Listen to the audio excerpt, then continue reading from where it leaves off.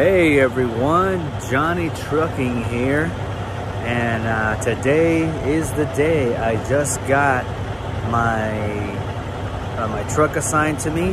It's right here behind me. Let's take a look at it, and then I'm going to talk about it just a little bit and what this process has been so far. But let's take a look around and see how it looks.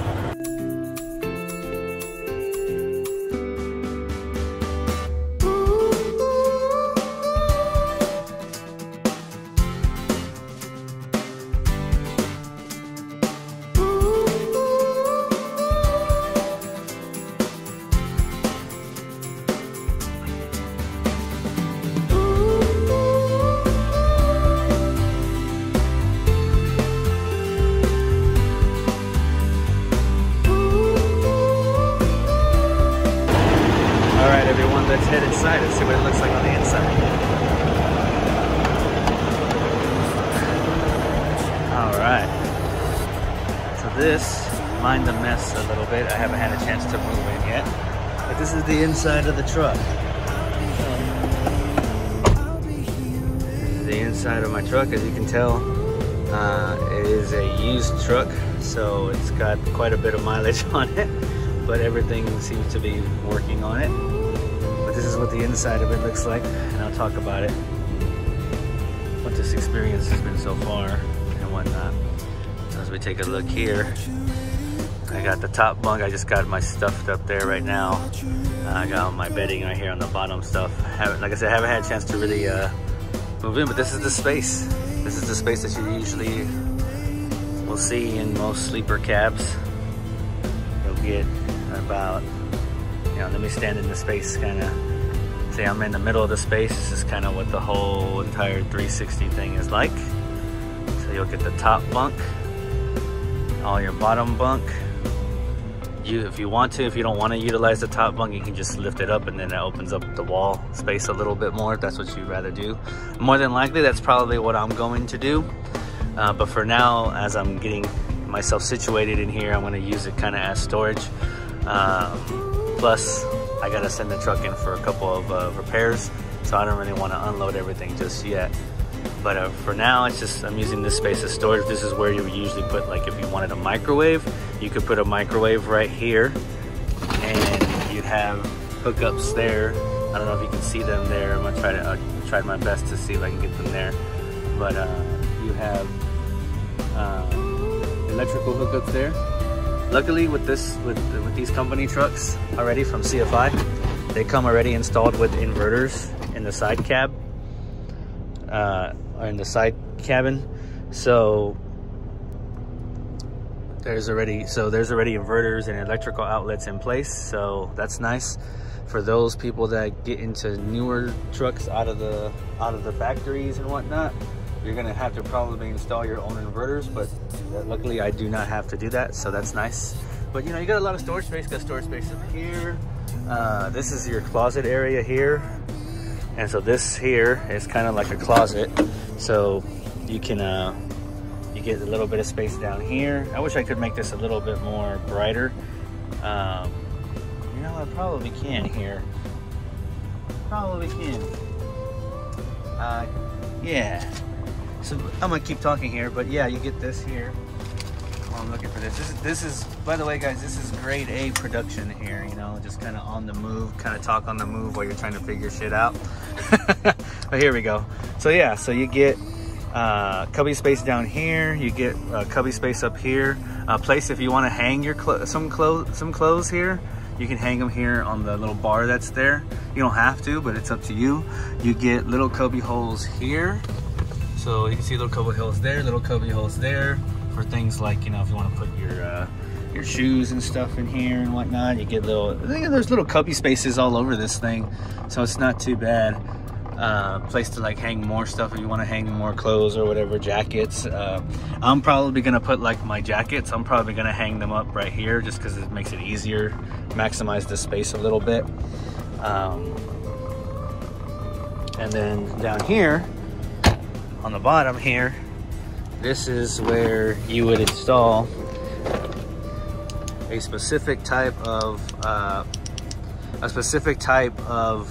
refrigerator that's specifically made for this spot here. You can typically find them at like Love's and stuff like that. And I think they sell them at Tractor Supply. I'm not really sure.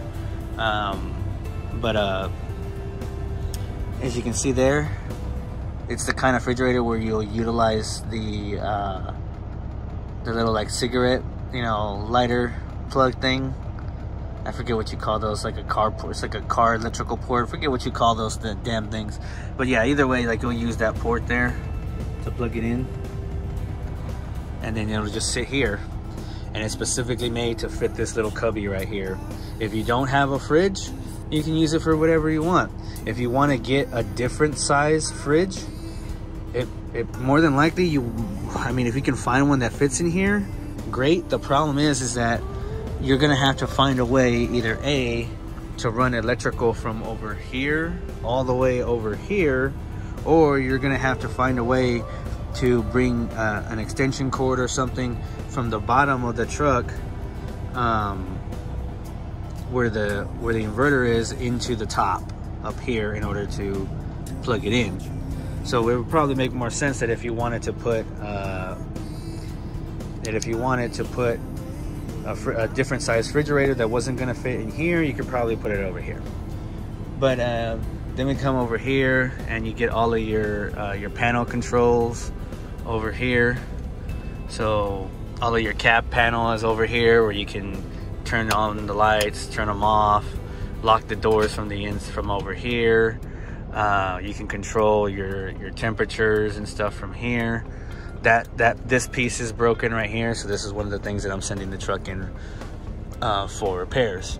So but yeah, this is the space here. It's not too bad. I mean, I think I'm gonna be able to make this very comfortable. I already kind of set up, just to kind of test it out, I kind of set up my computer setup here. I have my monitor there, all my computer stuff here. So, you know, it's pretty nice, it's pretty cool. So, I mean, it's not too bad. It's enough space to work with here. And then when I'm not using it for computer stuff, I can just move this all down. You get more drawers. You get these 2 drawers here, here, and here, so you can store more stuff in. So, all in all, it's not too bad. You know, you get your overhead cabinets and whatnot where you can put more things and stuff like that. Overall, not too bad. You get a lot of storage on the side cabins, which if y'all want to see that, I can walk out and do that. And if you want to see what the side cabins look like, it's basically a storage for all your tools and stuff like that. And it goes from one end of the truck to the other end of the truck, and it's a door on each side. But it's enough space to put things like your tool bags, your chains, your 5th wheel puller, your nail remover for when you got to clean the brooms, you know, all that kinds of stuff, all your fluids and stuff. There's a lot of room to put all that stuff in there. You should never really run out of room down there. There's a lot of room, at least in my opinion. I don't know, unless you're putting all kinds of other crap in there, then okay. But anyways, yeah, that's what a Kenworth T680 looks like on the inside. This is a 2009. So now let's get into some things, because let's talk about this situation that I'm in with this truck and my experience with it so far, and let me know what you think. Okay guys, so give you a little bit of tour of the truck that I've been assigned. This is the truck that I'm going to be using to start doing company driving here, hopefully soon. And the reason I say that is what I'm about to get into. So I came to pick up this truck, and when I walked into the truck, it did not look like it was ready to go, in my opinion. I walked in and I saw that the seat cover on the driver's side seat was completely off. It was just completely off, like it wasn't even on the seat anymore. And the seat itself looked pretty messy. The armrests were popped out and were just sitting on the floor. The truck I could tell that it was from the last person that occupied the truck was an ex-smoker, so you could smell, you know, the cigarette smoke. Personally, I'm not a cigarette smoker, and I don't really like the smell of cigarette smoke, so it's kind of a little bit off-putting on that note. So it was kind of weird to walk into this, because I mean, I've never done this before, so it was kind of odd to walk in and feel like, well, did they do anything with this truck? To be fair, I'm not picking up this truck from the main CFI location. I'm picking it up from one of the sub terminals. So maybe they do things a little bit different here when it comes to repurposing these trucks. So I walk in, I look at that, I kind of look around, and I'm like, this thing doesn't look like anybody's really cleaned it or anything like that. It looks pretty messy.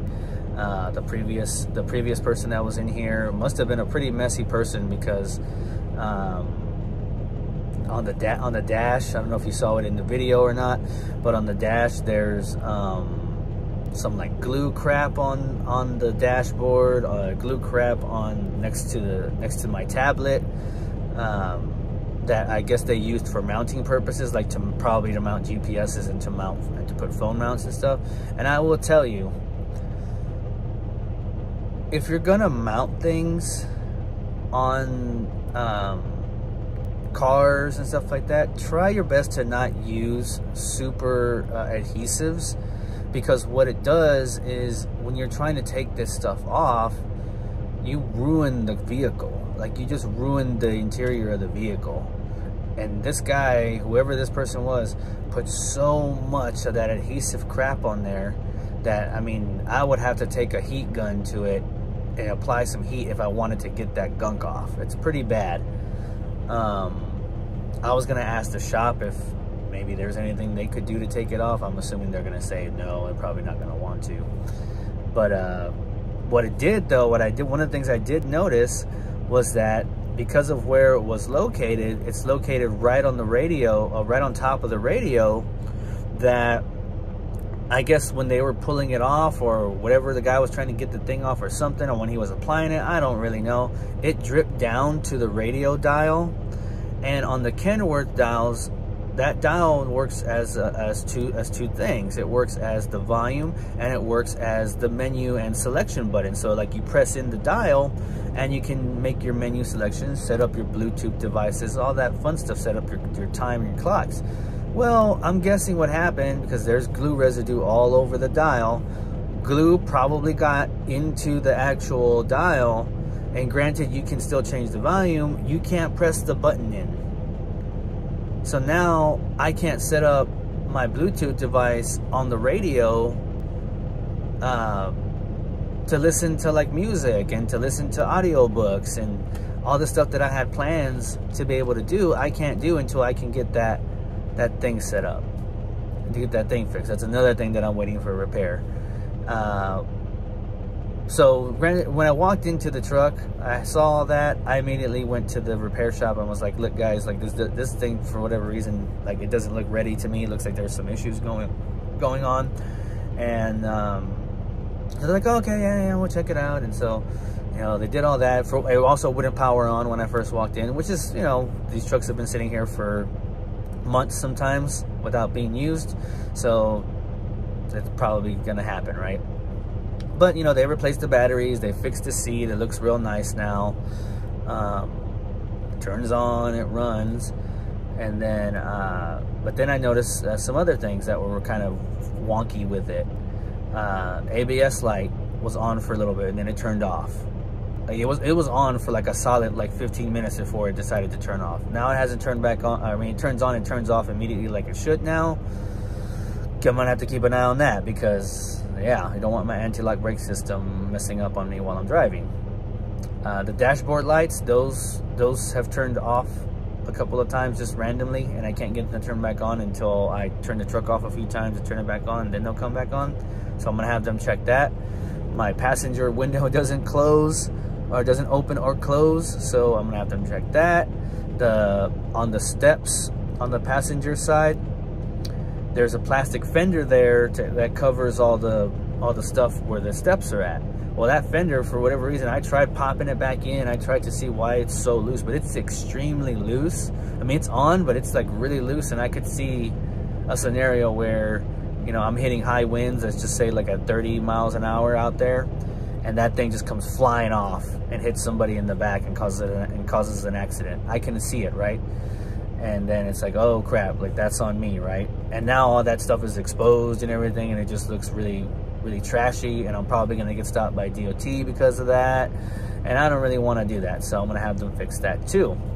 Like I mentioned earlier in the tour, the dial to the temperature control for the cab is broken, so I can't manage the air temperature back here in the cab. It won't even turn on because I can't even turn on the fan control. So I'm gonna have them fix that. So this experience has been kind of wonky to begin with. I'm still really excited to get out there and to get on the road and start driving this thing and to kind of make this thing my own. Typically the way things work around here is you're gonna start, when you start off, you're gonna start off in an older truck. You're gonna get your experience. They're gonna make sure that, you know, you're good to go, that you're safe, that you don't break anything, you don't mess anything up. And if they feel like you're good, like you've gotten to that point, then they'll switch you out for a newer one, kind of thing. They're not gonna just give you the newer truck right off the bat because, hey, they don't know how you work. So they got to figure out how you're gonna work on your own first before they just hand you a brand new truck. And so I expected that. Not that I didn't expect that, but I guess to me, I expected a little bit more. I expected this thing to at least be clean, to at least be complete, to at least not have to have so many repairs that are needing to be done, because what's happening is that I'm sitting here. I'm sitting here doing this and just trying to kind of fiddle my thumbs a little bit and waiting for these repairs to get done, instead of getting on the road and, you know, getting some experience out there already. Like get started working. Luckily, my fleet manager was really cool, and she's taking care of everything. She's making sure I'm taken care of. She's making sure I'm good to go. She apologized because she told me that's typically not how things work. Typically, you walk into your truck and it's ready to go. It's clean. It looks good. You know, and that way you feel nice and inviting when you come home, or when you come to what is your home now, right? For a while, you're home away from home. And I just didn't feel like that when I first got in here. But you know, I don't really complain much, and I just feel like I wish this experience would have been maybe a little bit different at the beginning, but I think it's gonna turn around here as soon as all these repairs are done and stuff like that. I'm excited to be in the truck. I slept in the truck last night, and felt pretty good. I slept pretty well, and I'm able to, I mean, the AC works, temperature, that's good, right? All the power stuff works, and the power inverters work and all that, so that's good to know there. So I'm super excited about all this and whatnot, and we'll just keep going from there. But the one thing that I will tell you, I guess if I can give you some advice on this experience so far, and if you're a person that's going through school or getting into the business, and you're going to be a company driver and you're going to get a truck assigned to you, check everything before you take it out on the road. Check to make sure that everything works, everything turns on, dials work, buttons work, everything functions, things are the way that you feel they need to be to make you comfortable, because you're going to be driving this thing wherever you're going to go, and you're going to be living in it. So you want it to be comfortable for yourself, and you want to make sure that, you know, that the two things you want to make sure that you have is one, is comfort and safety. Those are the two things you really want out of the truck that you're being assigned. You want to feel comfortable in it, and you want to feel like you're safe when you're out there driving it. So make sure everything works. Check your lights, check your fluids, check your belts, check all. Basically, you want to do like a pre-trip check before you even start doing your regular pre-trips. Like you want to do like a pre-move-in check, kind of like what I did when I walked in and I was like, this isn't right, this isn't right, this isn't right, this isn't right.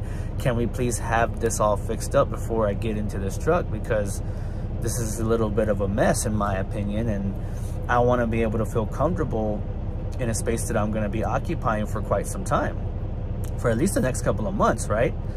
So, but I mean, all in all, it's all good and whatnot, but I would definitely check, make sure to check everything in and out of the truck to make sure you have everything you need, because the time to do repairs, to fix things, to replace things is before you leave with your truck out on the road.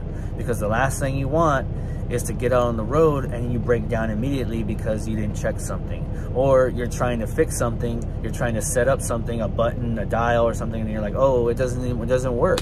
Like I really need to be able to use this function, I really need to be able to use this dial, and it's not working. Like, you don't want to get caught in the middle of nowhere trying to mess with something that you could have got done while you were at your terminal where you were getting your truck. So that's what I'm doing right here, right now.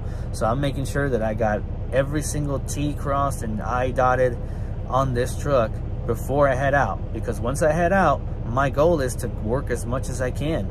I want to keep doing my pre-checks and all that fun stuff and things like that to make sure that this thing is good to go as I'm driving it. But I feel like as long as I take care of all these things that I can take care of now, I'll be fine later. So that's where I'm at with all this stuff right now. I'm still feeling, like I said, I'm feeling pretty good. I'm ready to get out there. And but if there's anything any of y'all out there can suggest to me that I should look for, that I should do before I head out, feel free to leave comments. I'm more than happy to answer them, and I read all the comments that people leave. People don't leave a lot of comments on my channel right now, but I will read every single comment that you put on there right now, and I will answer them if you want any answers. But yeah, feel free to interact, feel free to like, subscribe. Now that I'm in the truck and then I'm going to start driving, I'm going to start doing a lot more, putting a lot more content out there, just kind of documenting my journey. This is my first time ever doing something like this, like I've said in the past videos. So I'm really excited, I'm really ready for it, and ready to share my experience with everybody. But other than that, guys, I'm going to take off. I'm going to try to see if I can relax here for a little bit before I get called in for the repairs. And hopefully I'll have some more content coming out here really quickly, including drive content, like actual driving out on the road. I got a dash cam, I'm going to set that up. So yeah, be on the lookout for more content coming soon, guys. But until then, peace, be safe out there, and be nice. Later, guys.